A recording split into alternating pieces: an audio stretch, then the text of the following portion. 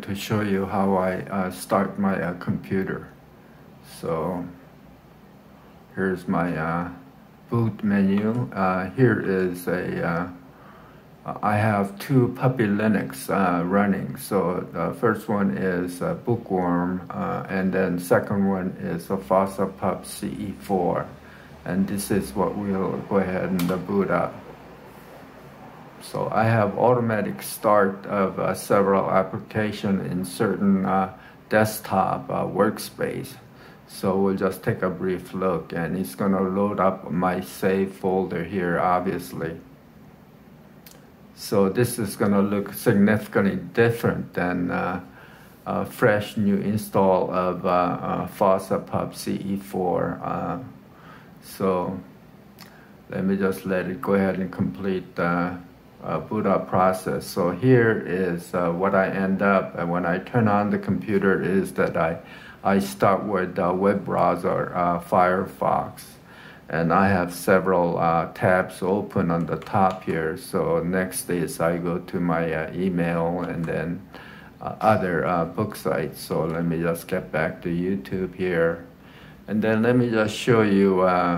So this is workspace 1. You can see here, and then there are several empty workspaces, but when I just with a keyboard, I can just go to the next workspace that's occupied, and this represents a 3 rocks file directory. So it's like similar to triple pane, what I call triple pane. So you can easily copy from one to another window, and then likewise we'll just make sure that we move it back. So and then third is so next workspace, I can automatically just go to that workspace with keyboard shortcut. Then I constantly seems to need a Genie editor to edit various files, configuration files. So right now I have it open into the YouTube text. This is the today is October 11th, 2023. So I find that this is very helpful as an initial start of the space. So let me just show you my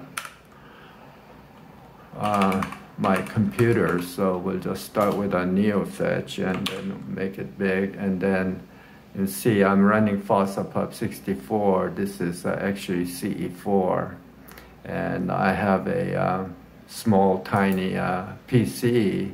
It's called ThinkCenter M700 Lenovo M700Q, tiny, and it has a i3 processor, and I have a 16 gig of RAM.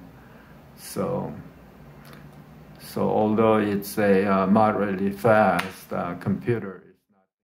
Now I have my simple screen recorder going now. So let me just show you how I set it up. So this is on a root level. This is with hidden files. So Control H will hide all the hidden hidden files. So this is mainly done with several scripts. So I have elected to name the scripts start.sh and browser.sh and rocks.sh and genie.sh. And this has to be in a root level my application and bin folder. So here is a browser sh, for example, and right now I have browser sh here loaded. So we'll just go ahead and drag it over here, and then you can see the browser script contains these particular lettering. So you can just ignore the whatever you call this symbol here, that just gets ignored. But all these scripts has to be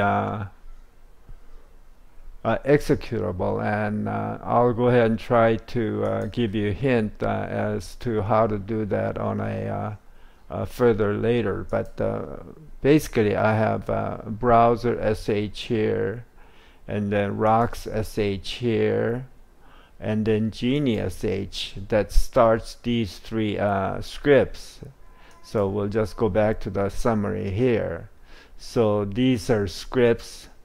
So start sh script also has a link. So here is a, so let me just go ahead and show you another. So if I just go to the root level and startup folder, there is a link to start.sh, which is here. So all simply what I've done is to go ahead and to automatically start this script. Let me just delete this first. Is that simply drag this into my startup folder. So I just drag it with a left click, and then I'll just link it absolute. So that's how, in that way, this script gets automatically started on reboot, or when you power on. So, and then it goes through starting rocks in the particular, in this case, workspace 2, and then genie and in the workspace 5, and then browser in workspace 1, and then you need a little slight pause depending on how fast your machine is, to go ahead and properly place these script, work this space, so it puts the proper application in proper window. So I hope I explained that. Now we're gonna get a closer look at browser.sh. So it uses all these scripts. It uses wmctrl control, so window manager control, wmctrl control. So this command, the first line, puts the whatever is going to follow into a workspace 1, but it starts, function number starts with 0, but actually it puts it into this here 1. So for if you for example, if you want to start Firefox in Windows 3 every time you boot, what you have to do is just change that to 2, and it'll start on the Windows 3. So let me just revert back, and then we'll just go ahead and put in 0 here, and then you need to clear tell the script what program and where you to place it. So it uses -xa. This has a great advantage in that it does not allow starting or double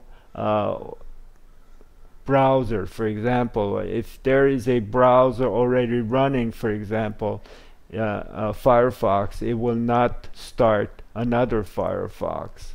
So this has to do with the extension here. And generally speaking, whatever the application you want to start, this actually is usually the name, the first letter. If you just change the capital, it seems to work most of the time. But if it does not, what you really need is to use this command here, xprop grep. So I'll just grab this here, and then we'll just put it in the memory, and then what we can do is I'll just demonstrate it. So I have a so to find that navigator name, what you have to do is go ahead and start the start the terminal, and then put that command in, xprop, and then watch the cursor. It's going to change now, and I enter, it changes, and then you have to go to the program and then click it. Then it'll give you this name here. But again, generally speaking, if you just change this Firefox to capital, it works, but it not in this particular case with a Firefox ESR. So that you have to just put it in a navigator right here. So, and then you save it and then reboot, and then it will, if you link it to a startup folder, it'll start the Firefox. So similarly, the rocks will start 3 folders: rocks, downloads, and in my case, external drive. So that's what this represents here. This is the external drive, and this is the root folder, and this is downloads folder that I prefer to have all that set up.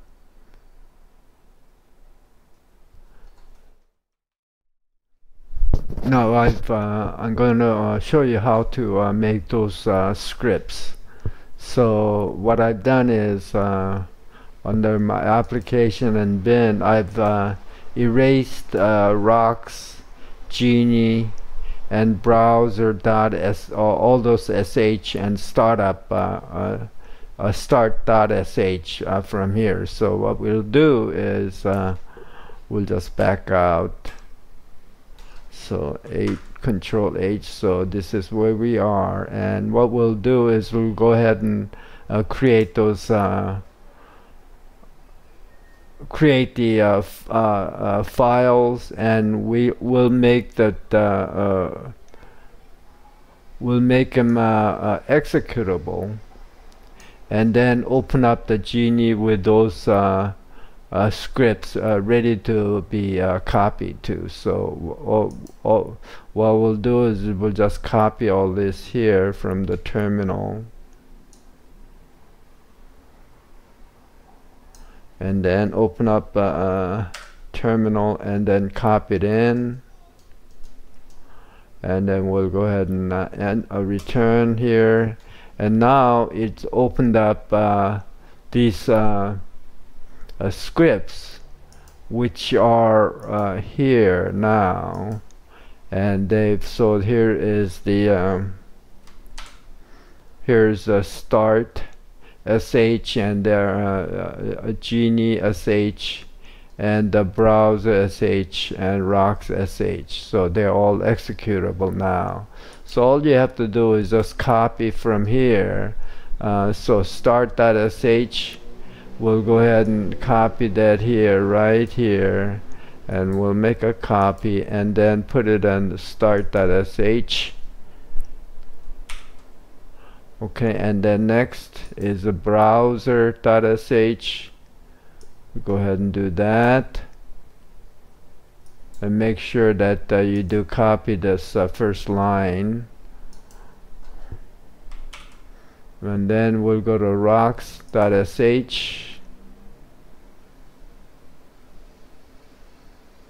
Oops, I haven't copied it here, but you get the idea. So you just follow this, and then I'll go ahead and put a detailed notes under the description, so you can go ahead and follow. So once you get these all done, what you need to do is go ahead and save, obviously, and then you also need to have the link of the start.sh from the bin folder to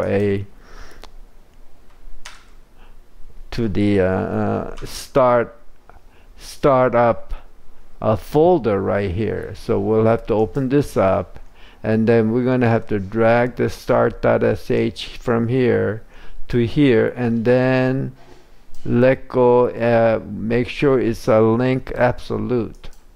So we'll go ahead and take a look. So we made the link here. So now when you reboot, you should open up the folders, and again you may have to adjust the timing of the these here to get it properly open in sequence in a proper space, but I think that it's somewhat of a trial and error. So